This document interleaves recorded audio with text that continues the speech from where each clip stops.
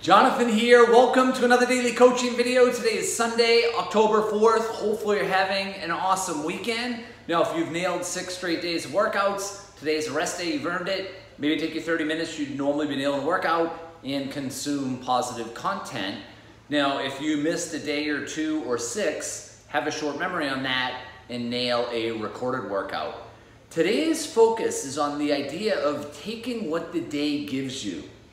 A lot of people get in trouble when all of a sudden they're up, maybe like Adeline's 5, maybe she doesn't nail her sleep, and Karen and I are down in our sleep, and then we decide we're still gonna do the exact same workout intensity even though we're 2 hours off on our sleep. Or that's just an example. What we really wanna do is just take what the day has given us. This is what athletes do. Maybe they feel on and then obviously they go for it. Maybe they feel way off and they decide, I better hold back or I'm not gonna be able to finish this thing.